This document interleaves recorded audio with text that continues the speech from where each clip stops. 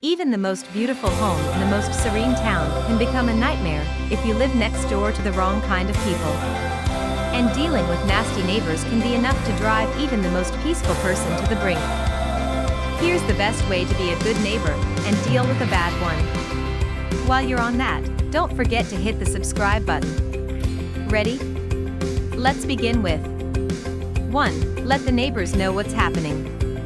Your discomfort might be completely obvious to you, but if you haven't told them, chances are your neighbors don't even know they're being a bother. While you're sitting there stewing and getting ready to boil over, they're just going about their daily life. Don't assume that they're being intentionally rude. Just knock on the door, introduce yourself, and let them know what the issue is. 2. Only communicate in writing when necessary. If you have difficulty reaching your neighbors, you can leave a note or email expressing your wishes. However, this can be risky because the notes are easily misinterpreted as passive-aggressive messages. That said, if you can't get hold of your neighbors in person, sometimes leaving a note is the best option.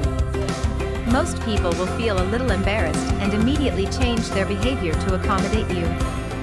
3. Pick your battles. Don't give your neighbors a laundry list of problems you want them to address. It won't go over well. Figure out what you can live with and what must change, and only present your neighbors with problems that are driving you crazy.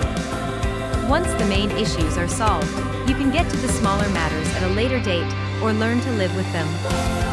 4. Offer to help out. Depending on what you're asking your neighbors to do, they might be more amenable if you offer to help them make it happen.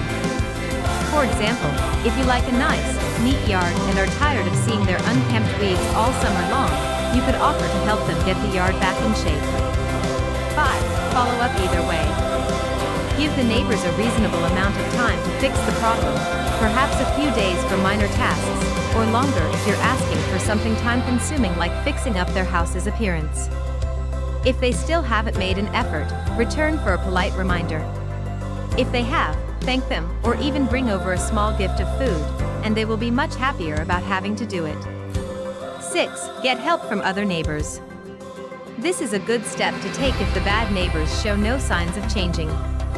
If an issue is affecting you, chances are it's affecting everyone on the block or in the building. Talk with your other neighbors to find out if they're willing to sign a letter addressed to the neighbors at fault.